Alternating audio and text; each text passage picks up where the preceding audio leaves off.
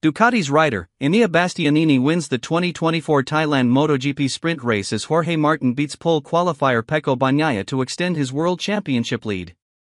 Starting behind the factory Ducatis, Martin outlaunched Bastianini off the line, then dived under Bagnaia at turn 1, but both were sent wide on the exit. Bastia was thus handed the early lead from Marquez, Bagnaia and Pedro Acosta, with Martin down to 5th. The Pramac rider fought back through the field to reach second but could do nothing about Bastianini and spent the closing stages under pressure from Bagnaia. Marc Marquez rode to a lonely 4th while Acosta crashed from 5th place at the turn 3 hairpin. Acosta's exit contributed to the 8 Ducati riders filling the top 8. The hard front and medium rear were the popular tire choice. The exceptions were Joan Mir, hard rear, plus the VR46 Ducatis, Alex Marquez and Aleix Espargaro, soft front. Due to the added heat and stress placed on the tires, Buriram is among the venues where Michelin selects its stiffer construction rears. Revised tire pressure rules for 2024 mean riders must stay above a lower front minimum of 1.8 bar, instead of 1.88, for 60%, instead of 50%, of a Grand Prix distance, or 30% of a sprint. The punishment for failing to meet the minimum in a Grand Prix is a 16-second post-race time penalty, or an 8-second penalty for a sprint/short race.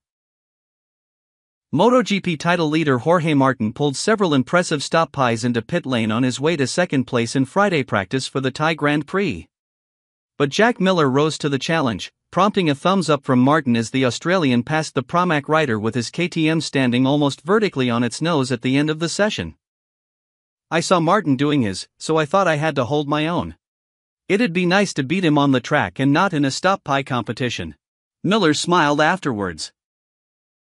The Australian had been ahead of Martin, in 5th, as the time attacks began. But while Martin moved upwards on fresh rubber, a frustrated Miller slipped to 13th, missing out on the top 10 in direct qualifying 2 access by just 0.155s. It's the story of the last 6 months, Miller said.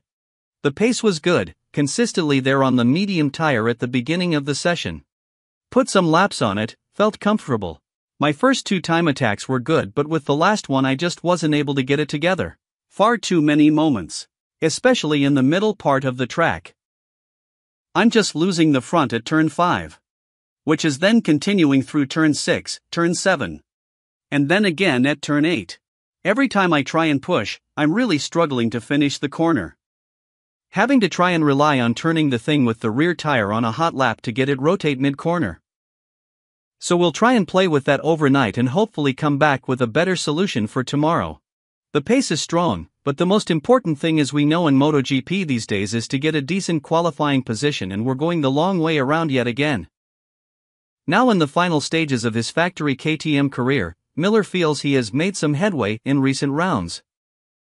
Just trying to ride around the issues that I'm having.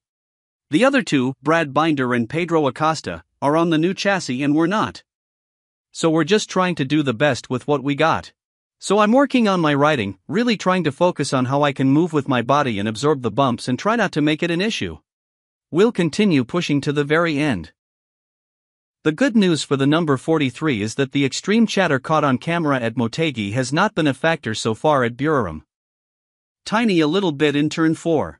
But not too bad, he said. Prior to his crowd-pleasing stop-pie in the afternoon, Miller had entertained the crowd with a rolling burnout on the main straight by keeping the throttle open after his practice start went wrong in the morning.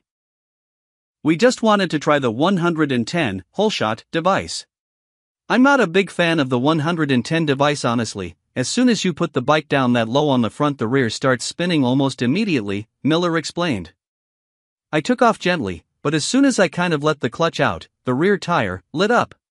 And then I just carried it on for the fans. I knew I wasn't using that one again. Last year at Buriram, Marc Marquez explained that he was leaving Repsol Honda for Gresini Ducati because he didn't want to finish his MotoGP career with any regrets. The most important thing is that when I retire, I don't have any doubts about my decisions, Marquez had said in an interview with Crash.net. Speaking towards the end of a second winless season at Honda, Marquez had also endured further right arm operations plus other injuries as he pushed an uncompetitive RCV over its limit. But the gamble of walking away from his big money factory Honda contract to ride a year-old Desmacetisai has paid off handsomely. The 8-time world champion returns to Thailand victorious in 3 of the last 6 GPs, is behind only Jorge Martin and Francesco Bagnaia in the World Championship and has a factory Ducati seat for 2025. Given his MotoGP rejuvenation, which continued with P1 during Friday practice at Buriram, the MediaCrash.net asked Marquez if he regretted not leaving Honda sooner. No. Because with Honda we achieved a lot and I feel part of Honda, Marquez replied. Still, right now I'm riding a Ducati and next year I will be a factory Ducati rider. Of course, I will try to defend Ducati colors. But Honda has been and will be a very important part of my career, or maybe the most important part, you never know. But I was saying when I was in Honda, because sometimes people said, Honda is Honda, he is winning for the Honda. But there were other Hondas. Marquez dominated the 2018 and 2019 seasons, then took his final 3 Honda wins between arm surgeries in 2021. Meanwhile, no other RCV riders won from Cal Crutchlow in 2018 until Alex Rins in 2023. If you are a good rider, if you go to Honda and say, I don't care about the money, just I want to ride your best bike, they will give to you their best bike if you are a good rider, Marquez continued. So in this case I did the opposite.